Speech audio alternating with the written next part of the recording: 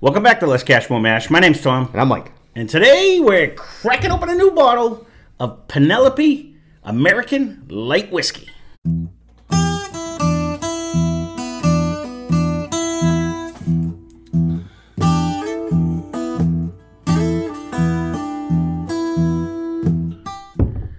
So this one, I believe, is a relatively new one. This is the second release of their light whiskey that they have done recently. So this one, it comes in at 128.4 proof. It is a 15-year light whiskey. We got it for the low price of $109.99. The company and distillery is both MGP or Ross and Squibb, whichever way you people look at it now, because everyone says something different, but it is Ross and Squibb. The mash bill is super unique at 99% corn and 1% malted barley, which is pretty funny. So this one is actually just out of, it's actually made out of that Roselle, New Jersey. I looked on the bottom and the back of the thing just to see. So this showcases rare and unique barrels that they were fortunate enough to find, and it highlights the collection of light whiskey barrels distilled from corn at Seagram's, Indiana in 2007, and it was aged in a secondary fill oak barrels. Most of that information comes right off the bottle, because it is relatively new, and not everyone had a whole lot to say about it, but it's at a high price, at a high proof, so... It's not a shallow price. No, but it is a 15. To be honest with you, one of the websites I looked at said the MSRP was around $130, so I don't think you did bad. But gee, thanks. And find it. No, I'm just saying, as far as I do believe it may be. You guys can leave a comment down below if you have seen this. I think that it's actually higher than what you paid for. I do want to say though, where I went for this, they only got like 10 bottles. Right, and I know they have 3 stores. So. Right, and that's why I brought it out, because I said I know it is relatively new. Anyways, I know they had a light whiskey one a while back, but I was kind of curious to see it. Now I can't quote me on this. I just know I don't know much of the difference where light whiskey compared to bourbon, but I don't. It can be distilled at a higher. I think it can go up to 185. Someone out there is going to know that the thing. I won't even talk about it because I'm not 100% sure. There's something different about it. I think if we put in a barrel out at a higher proof, or it can be, you know what I mean, like where bourbon can only be at like 125, or it can be distilled up to a higher proof. I forget what it is. There is a difference between it, but this is aged in a secondary oak barrel, like it, because if you put it in a one, it would turn into a bourbon, I believe. Ooh, that has a powerful nose. I told you, but unique. And I'm not really sure. It's something I know, but it's not clicking. That BB's not registering right now. I can't tell you what I think it is. Good or bad? You know, it's one of them funky ones. Like it's almost bringing right off the first nose. I'm gonna have to get a sip in me, but it's almost bringing like not to the point of nail polish removal or like paint thinner, but it's bringing like that vibe. Let me get a sip in. That's not where I was going. It's something.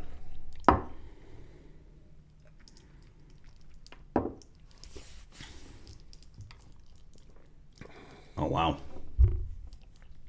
It's got like a sweetness with a heat. You know, the weird part about that, it has a lot of heat. It's bringing, you know, you're drinking 128 proof. But you think?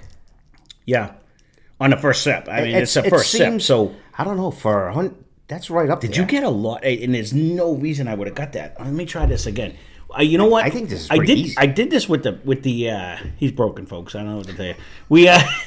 I did this when we did the Mexican corn one too. I was getting more of a malt than the sweet corn flavor, and I was almost I almost got like the malt taste on that one. Let me try that again. Like I was drinking an Irish. Remember when we guessed it? Out. You know what I mean? You say no because it's 100 something proof, and you didn't let me try the Irish that was 100 something proof. You just guzzled that down. So I let you try it. We did a sample. We did one show. No, I know. I'm just teasing you. I'm trying to like it's kind of bringing me. Now I get the heat because I took a better sip this time. But I'm not gonna say I'm disappointed. To me, it's easy though. It's got a heat. It holds on here. It goes away fairly quickly though.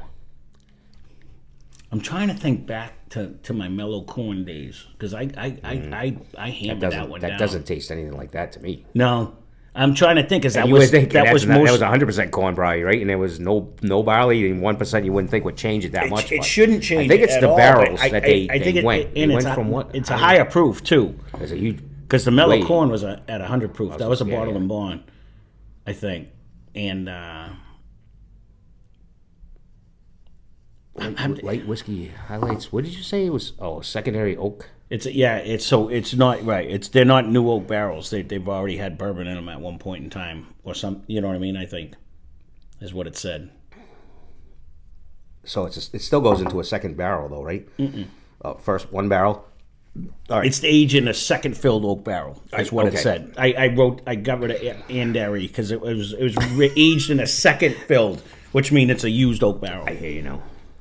Much like the Irish do and the Scot, like when they age them in an oak barrel. Like the nose really is. I don't know. I don't think I'm disappointed. It is pricey, but I mean, I think you'd have to price search this out. I didn't see. It is. I've yet to see it in another store. You say it is pricey, but it is a 15-year and it's whiskey. It's an easy drinker. You know, and if you do the magical equation, it's 128 proof, which is cask aged, 15-year, and you got it for under $10 a year. It's really not pricey when you look at the big range of it. If I had any complaint about it's still $100. No, I'm rationalizing. I know. I like your rationalizing. I like that reasoning. The price, where it's not like it's an 84 proof.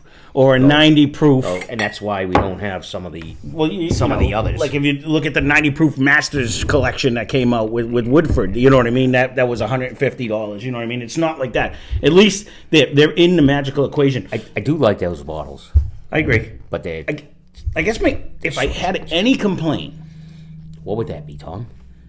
Is you don't get a large complexity in the nose. No. I mean, you really are getting that sweet. There's a there is sweetness. Yep.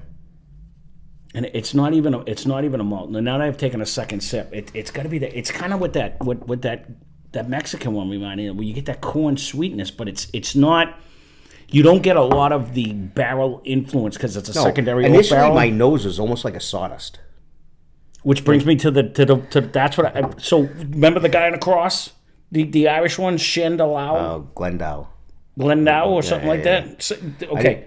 That gave me the sawdust taste. So initially on my nose, I kind of got and it wasn't like a pine, and it wasn't the white oak that we cut. See, we always get to where we want to be. But it was almost like you were in a wood shop and you cut. I don't know. You had that kind of So exactly what I said about that one, where I said it's bringing me to the Irish, and you went nope. And then because I didn't get that it was Glendow. I guess we came full circle. I appreciate that. I love it. No, but now we know we're on the same page because I am. But now I'm not getting that nose anymore. It's more the caramelesque nose now. Oh, see, I am still not getting caramelesque. But I was 100% on the nose. That's where it brought me to. But it was a way higher proof, so it was bringing me with a little bit ethanol, of though. Really, I don't know. This to me is a very easy drinker. Or you want to say it's very refined. I'm not getting slammed, but it's not carrying a million notes down either. It's kind of like it's almost kind of like a one-note Charlie. It's 100% a one-note Charlie, and it is almost that sawdusty note. But the thing, now that you have it in there, that's actually a good note. But the difference between this and like other ones, like if we go back a Sunday or 2 Sundays, I don't remember when I ran it, or on where it's not coating with a ton of complexity or flavor. It's coating with the proof. Like this is one of the ones that it's what flavor that lasts is hanging on because of proof. You put this down to 80, you would drink it like it's water. You know what I'm saying? It's like a sweetness going down, and it's not even a syrup. It's not even that thick. It's more like the real maple syrup. They didn't burn it all the way down, so it's like water. The watery style. Yeah, the watery style. Yeah, my wife hates that one. It is good. And if you've never tried it, because I've always wanted to try like a light whiskey that but I didn't even know they existed. So when I seen it, I was like, all right. But I'm still that new rookie shopper. You have to leave a comment down below. I can justify the price. I guess in my head I'm thinking, would I pay this price again? No. That's my theory. I just answered my own question. I'm answering it only because I would to just get a different, not the same bottle. If they come up with another, I don't know if there's a series on these or whatever, I would then probably try that. And then if it comes out at like 127 or 125, and it was right, just to see if it was different. Yep. Would I get this? Like you said, am I going to run out and try to get this for my house? Yeah, probably not. No, because that's what I'm thinking in my head. You know, at this price, there are so many. I mean, you can get 3-4 bottles that taste if better. I'm going to track something down, it's going to be Old Forester. Store pick. Right. And I'm going to be... No, obviously I am too, because that keeps winning in every blind that we do, even though I keep saying I don't think it's my favorite. It obviously is my favorite. So there's where I would travel. I mean, that's that's what I'm thinking. That's what you could almost do, right? That's what I'm honestly. Okay, I was kind of thinking in my head the same. Since yours is empty. Yeah, mine is empty now. That's all right. I'll have to go find another one. So. Yeah, I mean, it is good. Leave a comment down below if you guys have tried this. I mean, the nose is open. It's solid, but to me, I'm even thinking in the Penelope line, I would get 2 Architects. Or if it's up in 130, 140, you can almost get 3 Architects. They have so much more flavor and taste to me with that delicious, French oak. I mean, it is what it is, because I'm not one that's bedazzled by years. I mean, I do love the proof. Don't get me wrong. The proof is nice, but it is very, to me, it's a very easy drinker. It's not a complex drinker. But it's very easy. It doesn't punch you. I'm curious. Anyone who's out there who's tried this, leave a comment down below if you agree with him, because I almost say the opposite. You're drinking 120 something proof. Maybe I'm still numb from the pepper still. I don't know. To me, it's right not. Now. I'll have to try it another day. It's not like too hot to drink, but there's a difference when you have so much flavor it masks the proof. This one you're tasting the proof, and that's what's holding on me, because you're not getting a ton of that. You're not getting a ton of that flavor. I didn't say I was getting a ton of flavor. I said it just seems a very easy drink. I mean, like if you relate it back to like anything that we've done that has like the Old Forester store pick. I mean that had such a burst of flavor. You didn't realize you were drinking almost 130 proof. No, and that's thicker too. That sticks. That stays on your tongue. This one disappears. I said that. Yeah. But it doesn't really kill me here. Again, we're saying the same thing. So the only thing that's holding on is proof. It's not the flavors per se. Though. That's what I'm saying. It's not really killing me. If it's hitting you, then I still could be numb. Yeah. I don't know. Well, there you go. 5 beans in me. We can knock this one short and sweet then. And again, if you guys have seen this and if you've tried it, leave a comment down below. I'll be curious to see. I mean, it is good, and value-wise, it is. Numbers-wise, it's worth the money. To me, I don't think I would get it again, because I would much rather try to find, like, because we still haven't tried the Rio, or we haven't tried they got a new one in a new barrel that I would rather try over this one.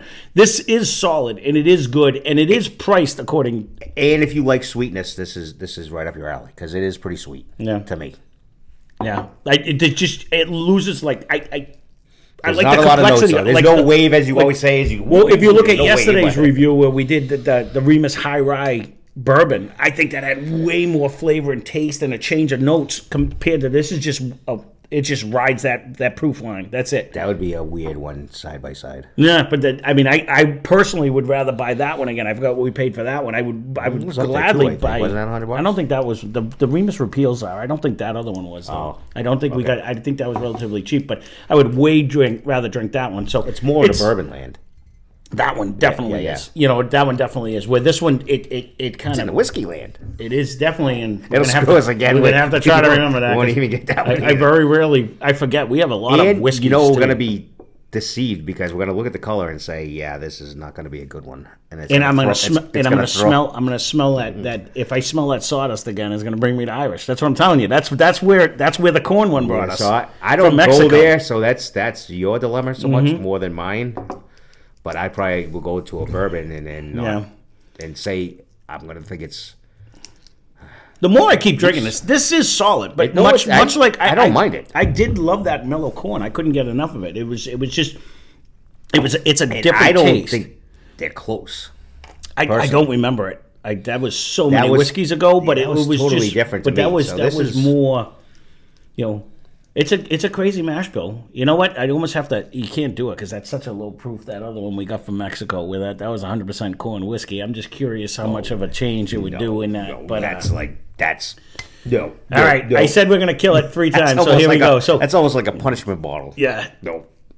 I don't remember it being that bad. But, well, here you go. This is Penelope American Light Whiskey. Again, leave a comment down below if you've had it. And let us know what you think. And definitely let us know if you think. To me, or if you can find it. If you can, yeah, because you kind of lucked out on this one. So, that being said, thanks for watching. Hope you enjoyed the video. Spend less, drink more. Cheers.